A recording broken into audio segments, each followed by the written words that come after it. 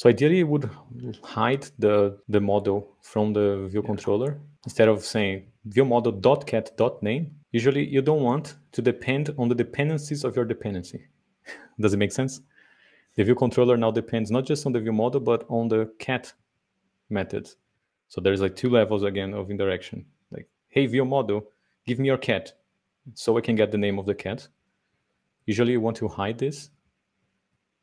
For example, you make this private, and you provide something like an accessor like this. Yeah. And that's because the view controller needs the name, right? It has nothing to do about the cat, right? That the cat has this property, for example. It's like the view controller, the detailed view controller needs that. So you give it exactly what it needs. Yeah. Okay. Then we just send the detailed view controller that the things that it need and nothing else. Okay. Yeah.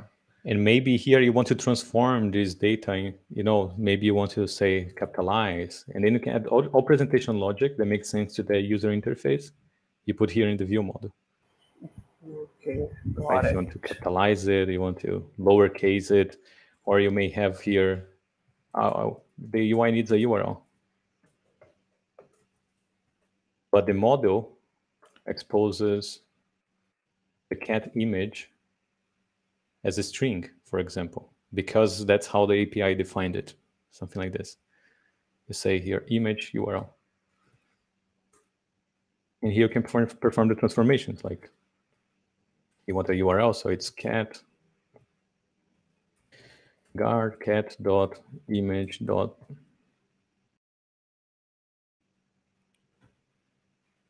that URL string equals this, and or you can do maybe in one pass. I don't know. Yeah. Let URL equals URL with string URL string. Else return nil.